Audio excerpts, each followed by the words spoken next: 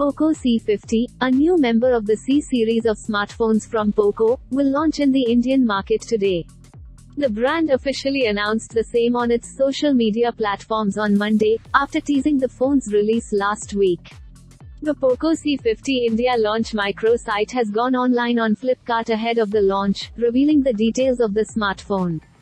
The Poco C50 launch microsite verifies that the handset is powered by a MediaTek Helio A22 SoC.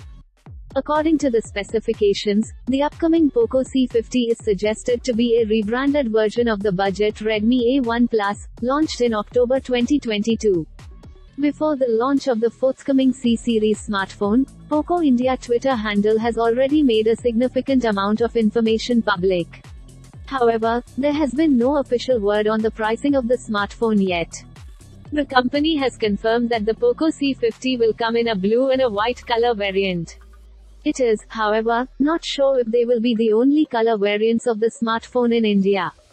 The listing of the smartphone on Flipkart microsite has confirmed several features of the upcoming smartphone, which include a 6.52-inch full-screen display with HD Plus quality and a 120Hz touch sampling rate.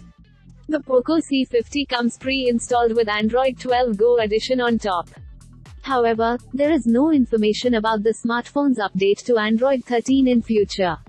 Poco C50 houses a dual-camera unit at the rear led by 8-megapixel primary sensor. For selfies, the smartphone has a 5-megapixel front camera, arranged in the water drop-style notch cutout. The dual-camera unit is placed in a square-shaped slightly raised platform on the back, with an LED flash on the side of the sensors. This smartphone gets a MediaTek Helio A22 SoC. The Poco C50 houses a 5000 mAh battery with support for 10W charging. The Poco C50 comes with a fingerprint lock scanner on the back, which is shown to provide leather-like texture.